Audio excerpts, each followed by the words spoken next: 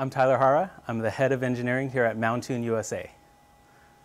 Here at Mountune, we have 30 years of experience providing Ford-based motorsport engines in all sorts of series, including British Touring Car, Global Rallycross, World Rally, and all kinds of open-wheel, touring car, and rally series. Yeah, here at Mountune, the USA office has been open for about 3 years, but the company is actually 30 years old. Here in the US, there's a great opportunity. It's the largest economy in the world, and the enthusiasm for Ford Motor Company products is huge.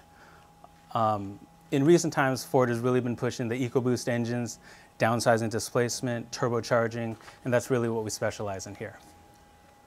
Having an engine dyno in general really eases the testing of different components. We can swap out, for example, camshafts or an intake manifold much easier than we could under the hood of a car. As far as testing these late model engines, everything's computer controlled. The engines we specialize in are both turbocharged and gasoline direct injected, which adds a little bit another additional layer of complexity to that. Some of the most important features to me in a dyno are repeatability, reliability, and support. Repeatability, I need to have confidence in every bit of data that's coming from that dyno. If it tells me that this is a pressure or temperature or this is the torque output, I need to know if that increase is real or if it's a measurement error. So having a SuperFlow dyno really allows us to spot those kinds of changes. One of the main things that led us to arrive at the SuperFlow 902S is that, simply put, it meets our needs.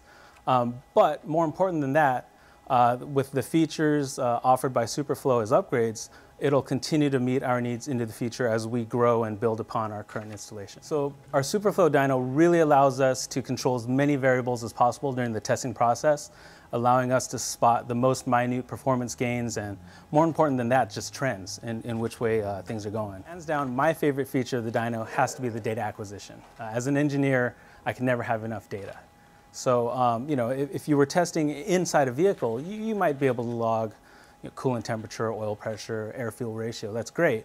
But here on an engine dyno, I can measure coolant temperature in and out of the engine. I can measure oil pressure, but I can also measure manifold pressure, water pressure, block pressure, exhaust gas back pressure. Air-fuel ratio, that's great if you have exhaust gas sensor, but I can have one in each cylinder of the engine. On the motorsport side, we use our SuperFlow engine dyno to run in and power test every single engine before it's delivered to the team. Being that we are the engine supplier to an international spec series, every single engine out of our office needs to make the same exact horsepower.